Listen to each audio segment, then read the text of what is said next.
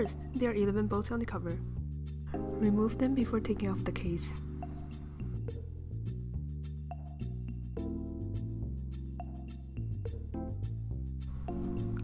After the bolts are removed, use the opening pick to take off the cover.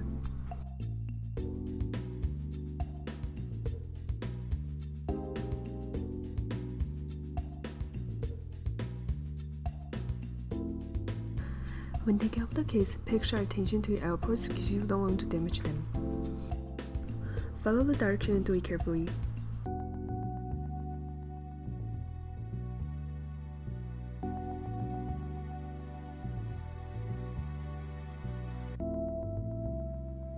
Please check out MSI website for the full spec of your laptop.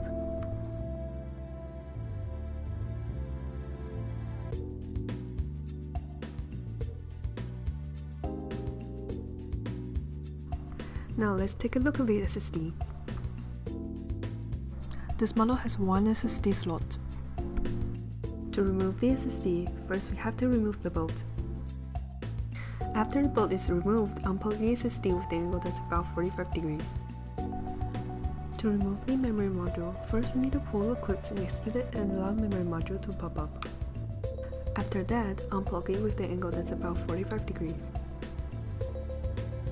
If you like to upgrade RAM, it's better that you use two of the same brand and spec to avoid the compatibility issue.